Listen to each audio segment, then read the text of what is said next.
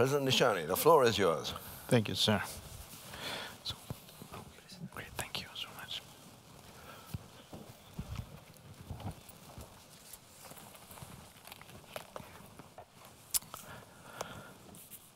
Thank you very much, and I would like to start my speech thanking the Economist for extending such kind invitation to me and for offering such possibility to discuss, to learn, and to share views, the ideas in a broad point of view.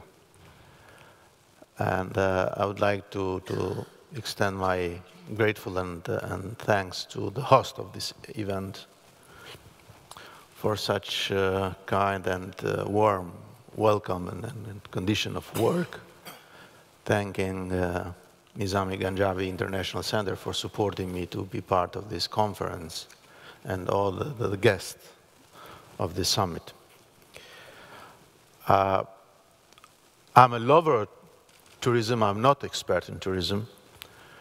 Of course, I'm prepared briefly, very briefly, to present some small information about tourism in my country. And mostly would like to focus on my views, my speech, on the dimension of the challenges of the tourism development.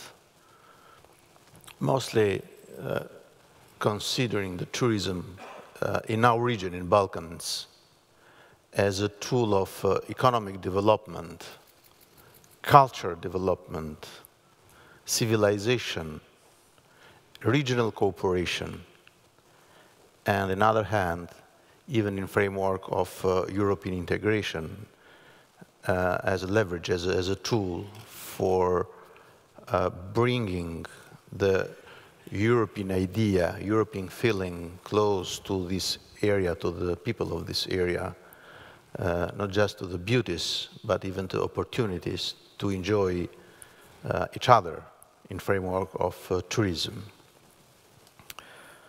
Albania, in fact, has long been and considered as a Mediterranean Europe's enigma because our self-isolation right after Second World War until early of 90s.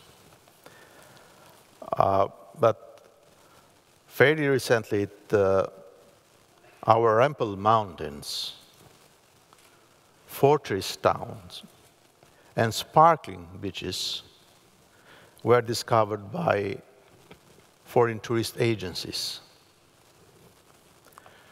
In Albania, tourism is one of the largest sectors of economy, and along with energy, is one of the main contributors to our economy.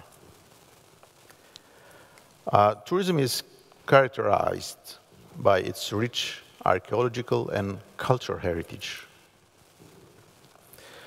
Today, the vast majority of tourists are concentrated in the summer months, coming on package holidays, mostly from the Eastern Europe, but many of them also from Italy and Sweden,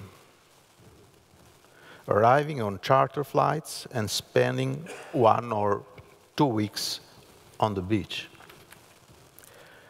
The other side of the tourist industry in Albania that is very different from the mass market package tour are the culture and adventure tours tailored by small companies, launched by individuals who are passionate and about creating a very different kind of experiences.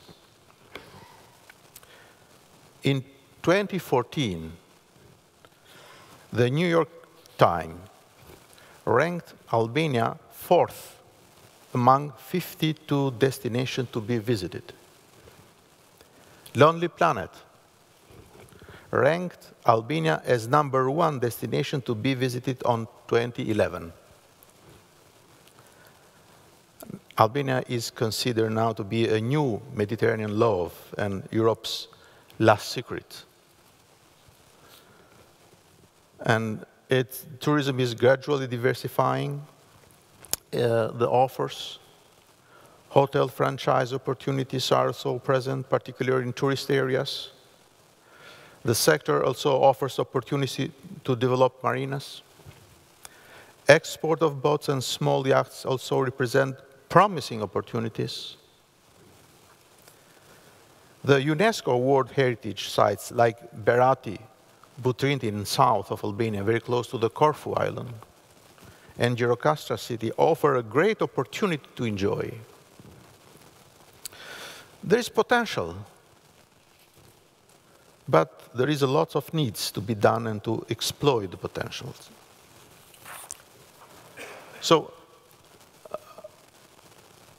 everybody of us like very much and can talk a lot about the lovely and beauteous things in our countries and around the world, especially on tourism, and we can talk long time. But my belief and my view is that if we would like to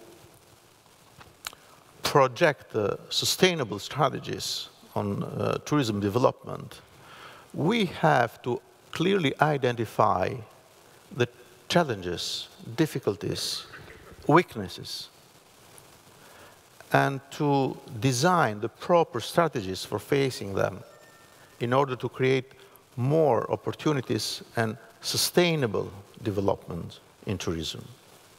And because of that, for me, it's more important to focus on disadvantages, in difficulties, in weaknesses, in order to understand better each other and to create a clear picture for all those who'd like to be invested, not just as a business, but even as a policies.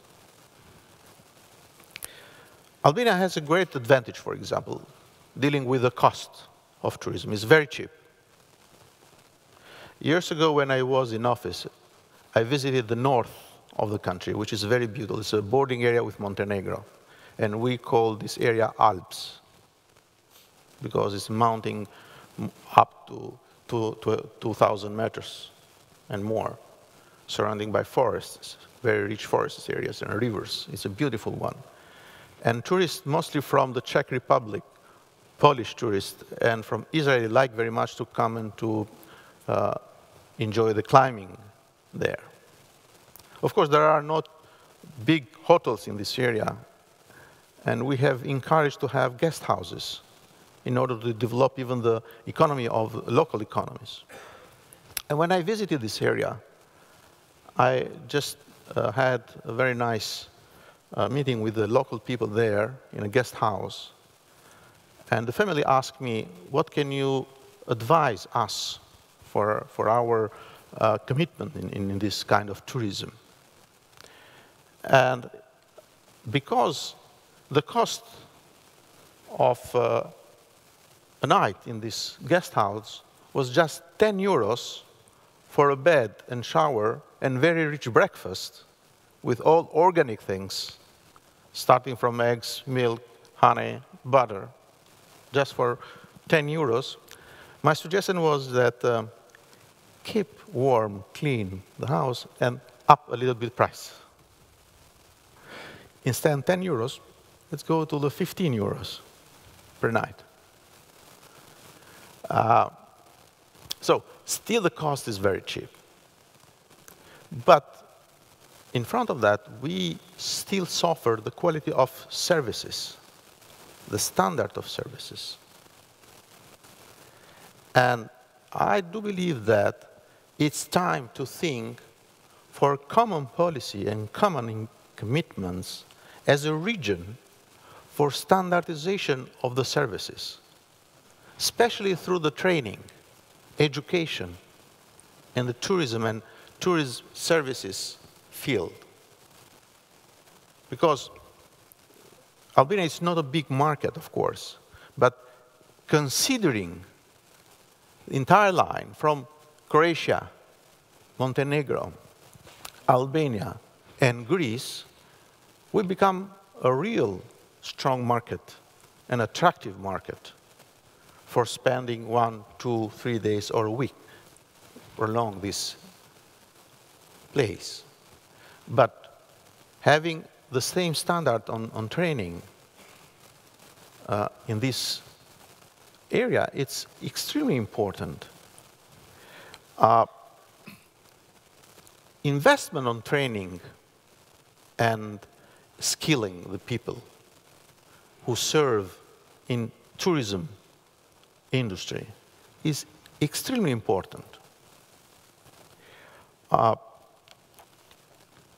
would like just to stay a little bit in this point and reflecting on my experiences. Before being elected as a president, I served my country as Minister of Interior and later as Minister of Justice.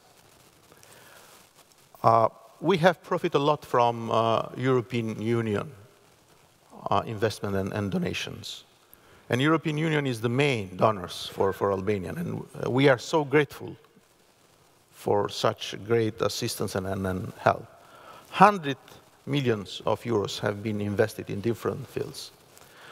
But my view is that in such a huge contribution and assistance, remains important the efficiency of the investment, the efficiency of the donation. For distributing the assistance in various fields, based on my experience as Minister of Justice, we had immense assistance, but mostly focused on building new prisons with a cost which was started from 7-8 million euro to 18 million euro for a prison. And of course, the penitentiary policy is important, especially in human rights dimension. But if we invest to build 3 prisons instead of 6 prisons, and the other money to support the training of the youth, especially on the tourism services field, is better. So we create an equilibrium on the society and the different field which include security and development. We cannot have development without security, but we cannot approach security without development. So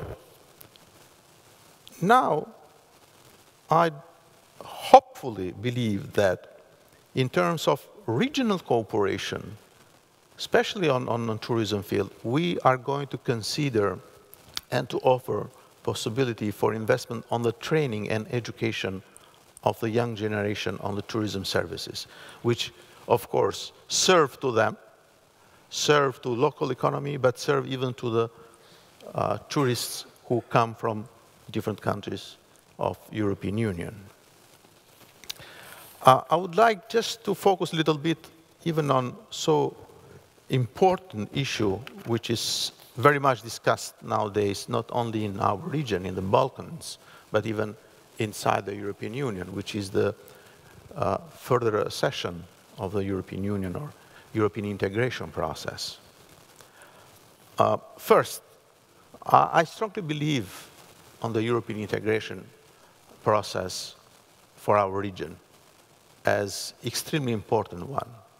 Not because our region belongs to the culture, to the mentality, and to the future of the European Union, but because it's need to create not just the integration on political point of view, but in economy, in culture and civilization. Of course, that in my belief, the European integration is not just the political issue, but it's an economic one, it's a cultural one, it's a development one.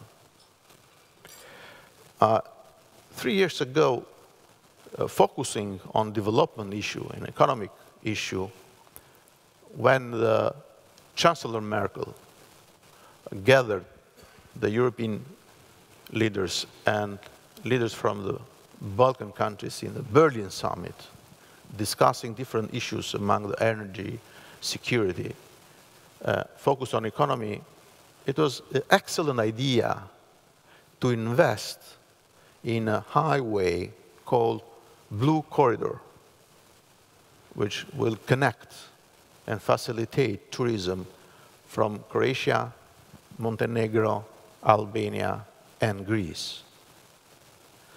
It was foreseen as a European Union investment plus the countries of Balkan region investment. It still remains a brilliant idea, but still we have to push and to encourage starting such projects. It's true that this kind of projects serve development of the region, but it served very much even to the connection, to integration of the citizens of EU member countries with this region and with their needs to enjoy the fun of tourism. Because this area is offering tourism more than 2 or 3 months in the summertime. In this area, the tourism I'm talking about the beach tourism, starting in middle of June, extending till end of September, when the temperatures go up 27, 28. But it's not only the summer tourism, the winter tourism also is making day after day important and visited and enjoyed by the European tourists in this area.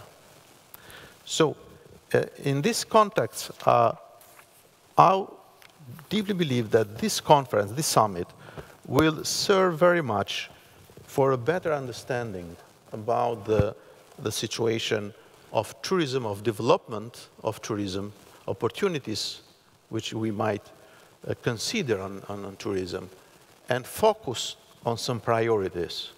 Because priorities and efficiency is making day by day more important to societies, to economies, to mechanisms and networks such European Union is itself, and to the regions which are thirsty for development and improvement.